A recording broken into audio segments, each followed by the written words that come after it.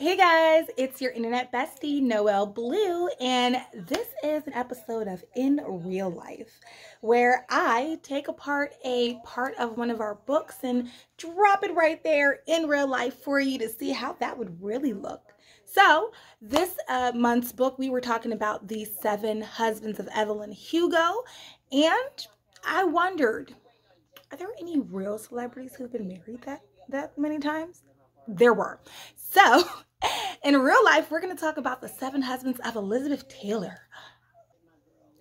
So just like our title character, Evelyn Hugo, starlet Elizabeth Taylor was actually married a total number of 8 times, twice to the same guy at one point. So this episode of In Real Life is all about the 7 husbands of Elizabeth Taylor. So husband number 1 was actually hotel magnate Conrad Nicky Hilton. You may have heard of him from the Hilton hotel chains. That guy. Yeah, she got married to him at 18. He was about 24, and the marriage didn't last too long, much like Evelyn's first marriage to Ernie Diaz. But the marriage between Conrad and Elizabeth actually fizzled out much like the marriage between Evelyn and Don Adler. Hilton was a socialite, a big name, very well known. Their wedding itself was actually organized by the people at MGM Studios, and unfortunately, due to Conrad's drinking and abusive nature, Elizabeth filed for divorce about 8 months in. Husband number 2 was actually British actor Michael Wilding. The two got married about a year after Elizabeth's divorce from Conrad Hilton, and they were married for about 5 years in total, had 2 kids. He was actually about 20 years older than she was, and unfortunately, the marriage didn't last long. After about 5 years of marriage, he had some infidelity issues, and she filed for divorce. So if it's one thing about Elizabeth Taylor, she was not going to stay single long. So shortly after her divorce from Michael Wilding, she actually ended up marrying a man named Michael Todd. They got married while she was actually carrying their daughter, Elizabeth. So unfortunately, a year into the marriage, Michael Todd died in a terrible plane crash. And it's said that Elizabeth was half crazed with grief. Not so grief-stricken that she remained single. She actually, shortly after that, married Eddie Fisher, her husband's best friend. That happened. Remember the part in 7 Husbands where Evelyn Hugo marries the rock star, Mick Riva? Yeah, this had nothing to do with any of that. Elizabeth Taylor just also happened to marry a musician. His name was Eddie Fisher. He was actually married to Debbie Reynolds around the same time that he and Liz started hooking up. Oh yeah, and he was best friends with her late husband, Michael Todd, the one who died in the plane crash. Paparazzi actually thinks that the two may have started their affair during that time period where Elizabeth was grieving, but we don't really know.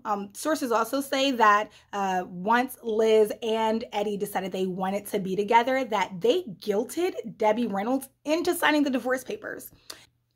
Eddie and Elizabeth were actually married for about 5 years before, listen, Elizabeth Taylor gonna do what she wanna do. So they were married for about 5 years prior to Elizabeth hooking up with Richard Burton, who was her co-star on Cleopatra, and shortly after that, her and Eddie got divorced. Husband number 5 was actually called the love of Elizabeth Taylor's life.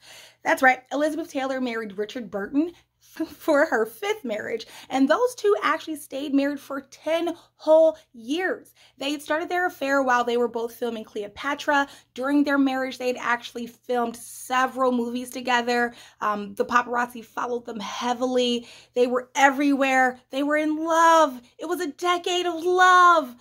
And then they got divorced in 1974. We're not really sure why specifically, but they immediately tried working it out again. They got married in 1975.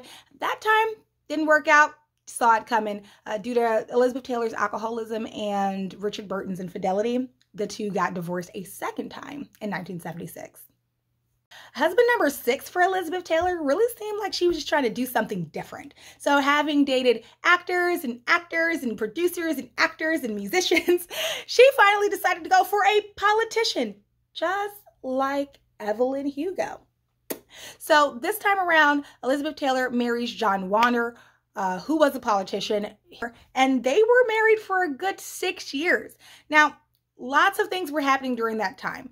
Elizabeth Taylor's battle with alcoholism and substance abuse got worse. She actually got bored with being in DC and probably got bored with not having all the attention on her. Being the wife of a politician is not said to be fun. So they were together for 6 years, but after, her sobriety failed, they ended up getting divorced around 1982 or so. All right, lucky number 7. Elizabeth Taylor's last and final husband was actually not a famous person at all. I honestly wouldn't have even known who he was if I wasn't specifically Googling him. Her last husband was a man by the name of Larry Fortensky. They were married from 1991 to 1996, so a total of 5 years, and he was just a construction worker. They met in rehab. That happened.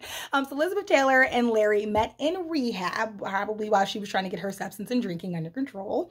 I don't know what he was in there for, but the two did get married at Michael Jackson's Neverland Ranch house. She was able to sell her final wedding pictures to a tabloid magazine for over $1 million. And like I said, they got married, stayed married for about 5 years, got divorced in 1996, but kept in touch right up until she died in 2011. Elizabeth Taylor actually left him about $825,000 from her estate when she died. So even though he'd gotten quite a bit of money in the settlement from their divorce. All right, guys, so that was the 7 husbands of Elizabeth Taylor. Kind of sounds very familiar, eerily similar to the 7 husbands of Evelyn Hugo. She married an actor and married some more actors and married a couple of producers, married herself a musician, got involved with a politician, and then divorced every single last one of them and died single. I think she had the right plan. Maybe Evelyn and Liz know a secret. Maybe they share a secret. I don't know. Anyway, guys, thanks for hanging out. This was a quick episode of In Real Life. If you learned something new, leave a comment below. If you know some information that I might have left out, leave a comment below. Bye.